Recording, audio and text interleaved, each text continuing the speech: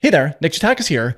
In this video, we're going to go over the difference between hitting CTRL L as well as running the clear command because there is a subtle difference between the two. And this video stems from receiving this comment the other week in an unrelated video where someone was like, by the way, just hit CTRL L, to which I replied, that would make life a little bit too easy, because it was pretty funny. After seeing this comment here, I did rewatch this video and I noticed that I ran the clear command about 500 times, and using CTRL L would have served the same purpose for this use case. It's also a nice little takeaway or side effect here of recording videos. You know, oftentimes you're kind of just focusing at the task at hand, and you may not be optimizing for keyboard shortcuts or hotkeys unless they're really burnt into muscle memory. I've lost track of the amount of times where, you know, I'm editing a video where I'm working inside of Vim and like I hand select a word with the mouse and then hit delete and change that word when, you know, I know that things like CIW exist to change a word, and sometimes I use those off video. It really just depends on the use case there. But yeah, it's another great reminder just to burn Control L into muscle memory so I start using it a little bit more. So yeah, with that said, let's hop into a terminal here and see the differences between the two.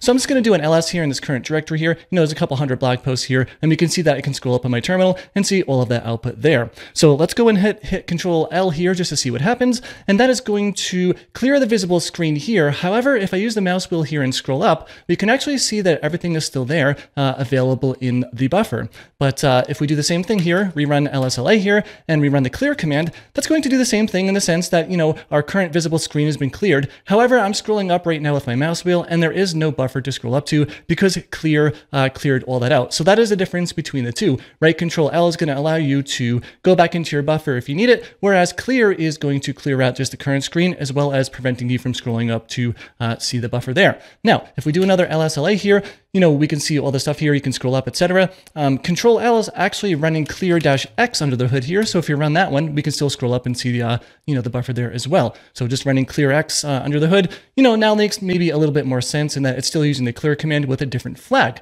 You know, if Control L didn't work for you out of the box, it's possible that your terminal might be interpreting that hotkey in a different way. So you may want to check that one out. I did find in most terminals it does work, and it also works in major shells like bash, C shell, even standard shell as well. So yeah, let's do this again here. I'll do an lsla. Another common hotkey is Control X. This may not work out of the box. Certainly didn't work with the Microsoft terminal, but there is a way to bind that, which we're going to go over in a second here. But yeah, that's actually a shortcut just for running the clear command. So yeah, I can't scroll up on my buffer now, and it's kind of nice to have Control L and Control X right next to each other here, depending on which one you want to do.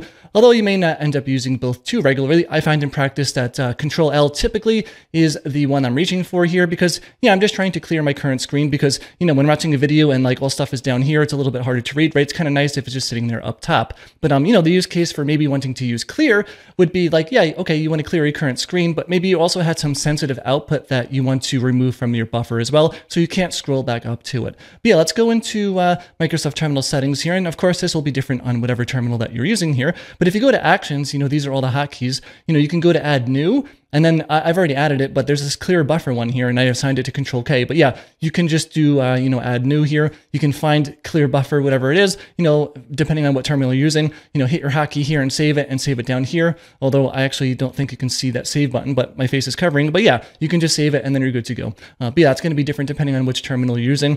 Certain terminals, I think even on Mac OS, may support Command K instead of using Control K. With certain terminals, feel free to let us know in the comments which one worked. So yeah, that's the difference there between Control L and clear. If you liked the video, please give it a thumbs up because it really does help a lot. If you have any questions, let me know in the comments below. I'll do my best to answer all of them. Thanks a lot for watching, and I'll see you in the next video.